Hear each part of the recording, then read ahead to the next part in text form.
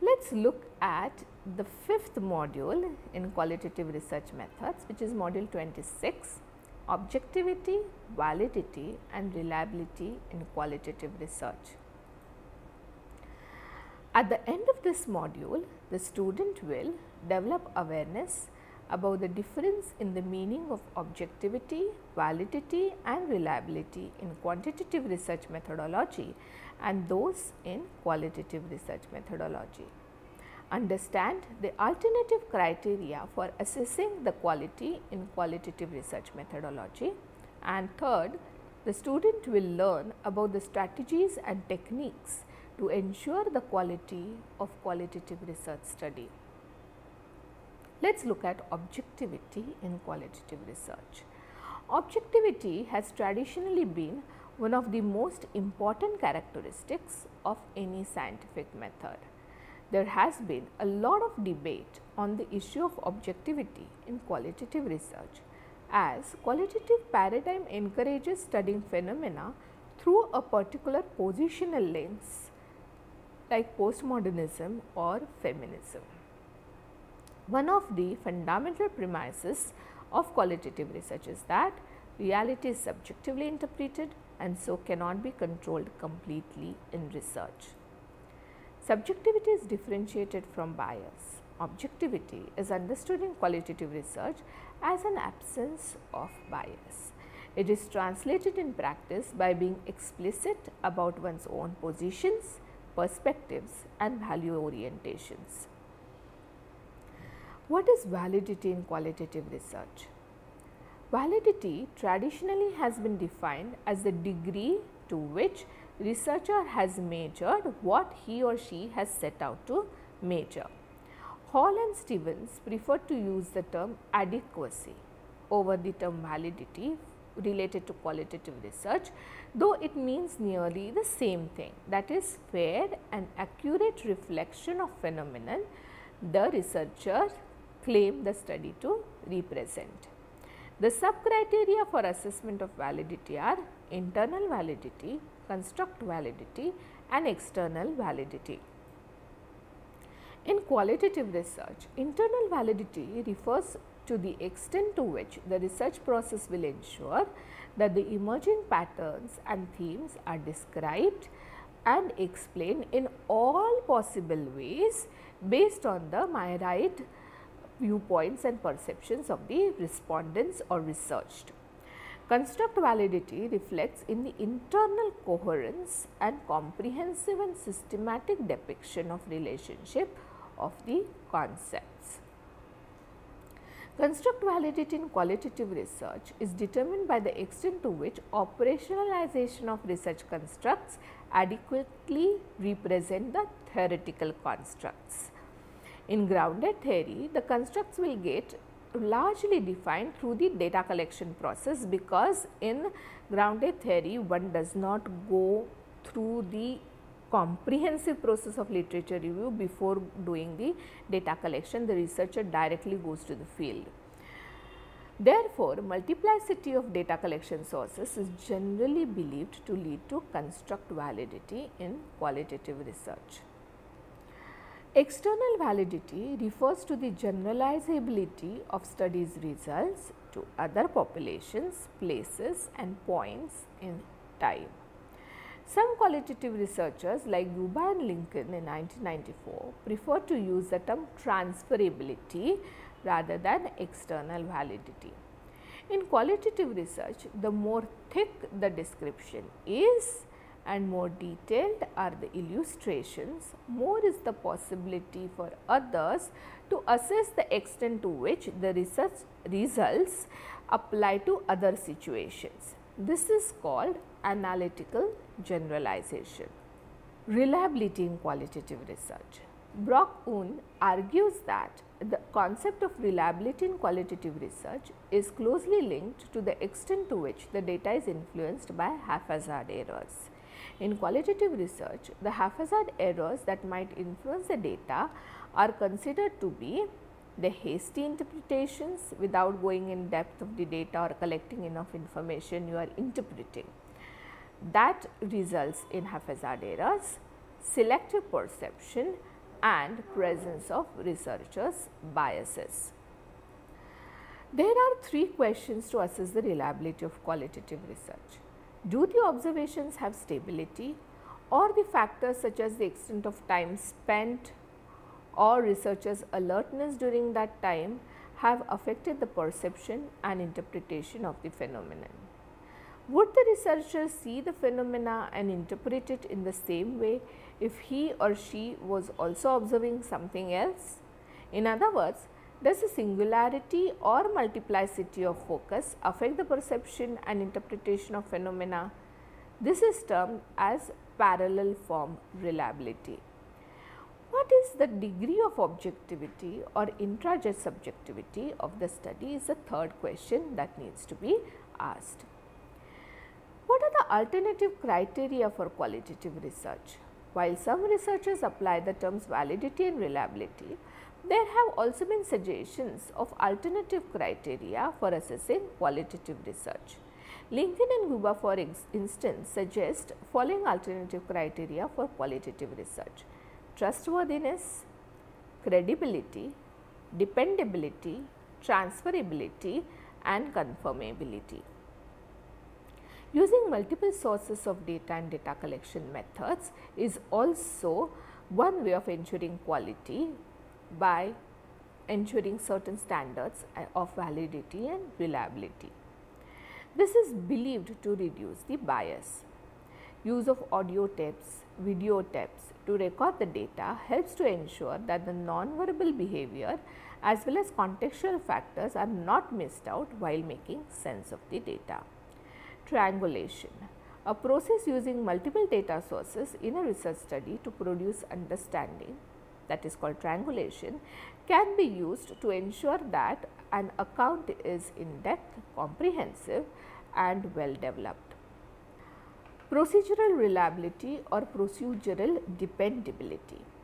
The quality of recording and documenting data by 1. Standardization of certain symbols used in field notes and transcription rules make it possible to separate the concepts of the observed or interviewed from those of the researchers. Second, obtaining reinterpretation and assessment by different coders and analysts. Third, a process of auditing similar to that followed in the field of finances. Procedural audit will look at, along with the raw data collection and recording, things like data reduction and results of synthesis, reconstruction of data, process notes and information about the development of the instrument, including the pilot version and preliminary plan. These are the 3 ways to ensure procedural reliability. Then chain of evidence. Maintaining a chain of evidence in terms of data collection notes and verbatim transcripts is also good practice, as it allows the researchers to go back to the data collected and its interpretation to ensure the validity and reliability of the research study. Theoretical saturation, suggested sampling strategy in grounded theory. Maximum amount of detailed information is collected till the time when no new information is being obtained by that additional interviews. This is believed to give maximum scope to see whether the findings of the study could be transferred to other settings and contexts, and if yes, what type of contexts and settings. Then there is also a concept called intercoder reliability related to qualitative research. Coding of the data by more than one coder and checking the intercoder reliability also allows the researcher to go back to the recorded data and seek the explanation for the discrepancy found involving the interpretation of the interview data.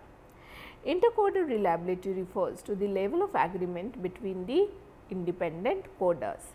However, unlike quantitative study where the reliability will be calculated as a standard coefficient statistically, in qualitative research the focus is on practical improvement of the coding quality.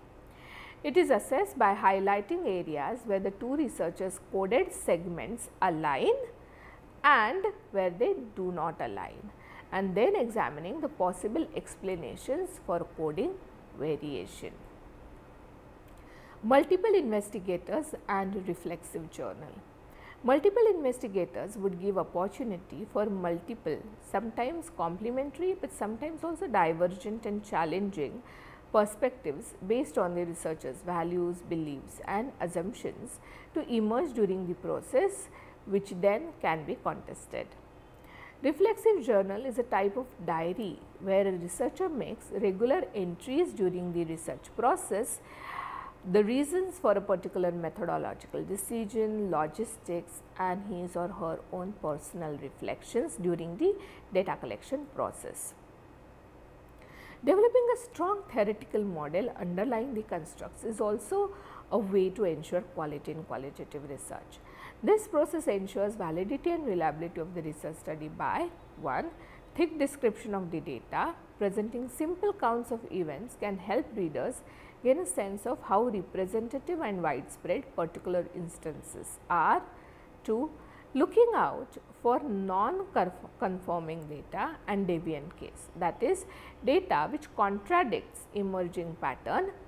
Explanation or theme is also suggested as a way to ensure that there are no hasty generalizations and all possible explanations and related facets of phenomena are explored.